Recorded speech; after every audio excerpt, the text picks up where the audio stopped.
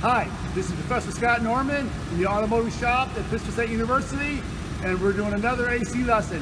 Today we're going to show you how to do an H-valve test. So what we're going to do is that we're going to spray CO2, a supercoat substance, on the power dome of the H-valve. So here's an H-valve, and here's the power dome. Normally the H-valve is sitting in the bulkhead where the suction line and the liquid line are being connected to the evaporator through the H-valve.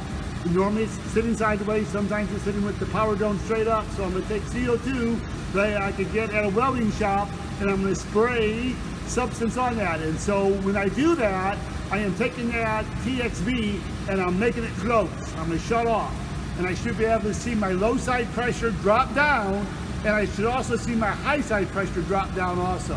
And so we're going to do that, and then I'm going to show you how I have the how I have the CO2 bottle hooked up. I'm going to try this by myself. This is my first time doing it, so I'm going to let you guys sit here and watch the gauges, and we're going to see what happens.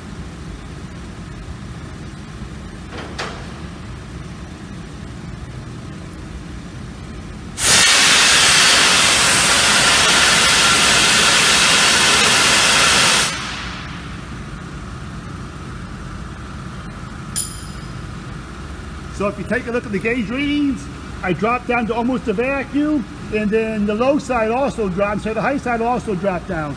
So right now we can see that TXV closed down. It actually went into a restriction. So this is the same gauge readings that you would see doing the H-valve test if there was a restriction at the H-valve. The low side drops down into a vacuum, and the high side starts dropping down. Now, a lot of students will ask me, well, why does the high side go up way high when there's a restriction?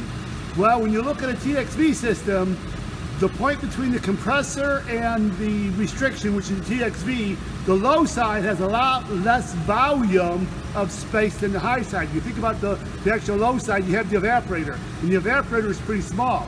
But if you look at the high side of the system, the condenser and the receiver dryer, that's where most of the volume is. So what happens is that as that TXV closes down and you have a restriction, the compressor pulls all the refrigerant out of the low side. It goes into a vacuum, we can see that, and there's just not enough volume. There's so much volume on the high side that it doesn't start compressing that refrigerant on the high side. And so, you know, the refrigerant starts dropping down because the compressor just runs out of refrigerant. Now let's show you a little bit as far as what I have set up over here for the for my setup here. So again, so here's my canister of CO2. You know, you can get that at any weld shop. I have a welding hose on it. I have about 6 foot of it, and then I have like a steel rod where the end of it goes through, kind of as a wand. So I can come over here and I can put that on the top of the H-valve on the power dome.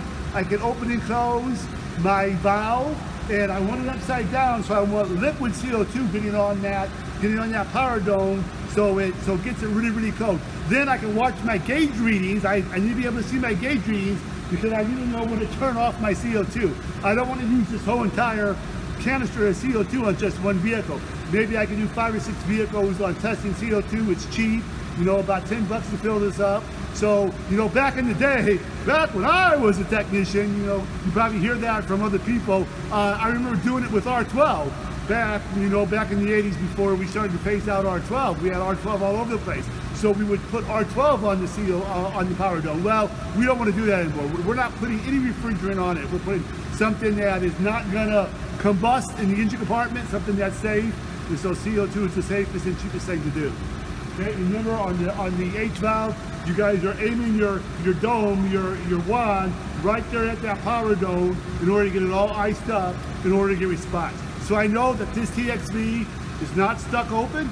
I know it's not stuck closed, that it can physically open and close properly. Now, I don't know if it's calibrated correctly, but I know it's physically movable and it's doing its job.